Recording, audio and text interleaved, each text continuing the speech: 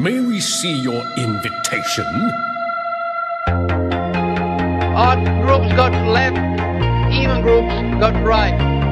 Master, I hope I served you well. More dots, more dots. Too soon.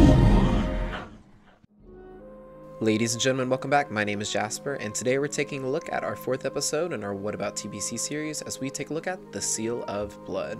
Real quick before we begin, a little bit of shameless self-promotion, but if you enjoy the content, please feel free to leave a like. If you have a question, a concern, or maybe I forgot something, please feel free to comment down below, and most importantly, subscribe if you enjoy the content from the channel. It helps me out a lot. I have started streaming on Twitch and I have like no followers, so it'd be lovely to kind of get a community started over there on that side of things. But with all that out of the way, let's just go ahead and jump right into the video and let's take a look at the Seal of Blood. Alright, so upon activation of the seal, you get a buff in which your melee attacks will do holy damage to the target at the cost of health. But let's take a look at how that health is calculated. So upon looking at the seal, I'll put it on the screen now for you. It's equal to 35% of your normal weapon damage. However, you as a paladin are going to lose health equal to 10% of the total damage inflicted onto the target. In addition to that, unleashing your seal, of course, will cause extra holy damage. However, the cost that you're going to be taxed on in terms of losing health is equal to 33% of the damage caused by the seal.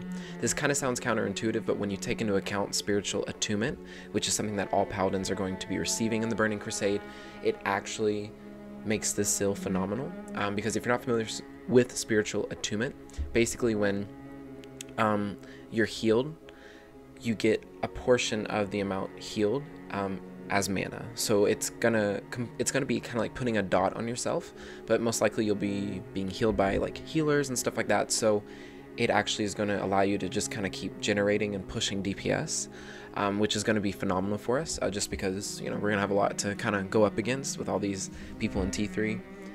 But honestly, I would say in terms of balancing it out between tanking and DPSing, I personally would probably only use this seal as a DPS seal. The reason for that is just because I personally don't want to create more tension or stress on the healers, especially in the early phases of TBC when our gear is not going to be the best, to say the least. I think maybe in later phases it might have some use, but honestly I feel like between all of our other spells and other utilities that we have in TBC, it's not going to be super crucial or super necessary to tank with Seal of Blood.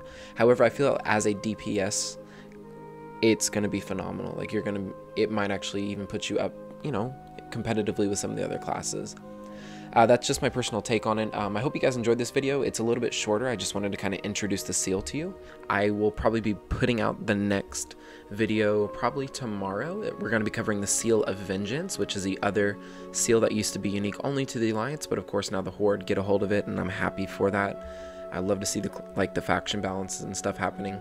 But I hope you guys enjoyed it, and feel free to like the video, subscribe if you want to see more, and if you have a question or you have a recommendation for a video, just leave it down in the comment section below. But until next time, you guys, I'll see you soon. Peace.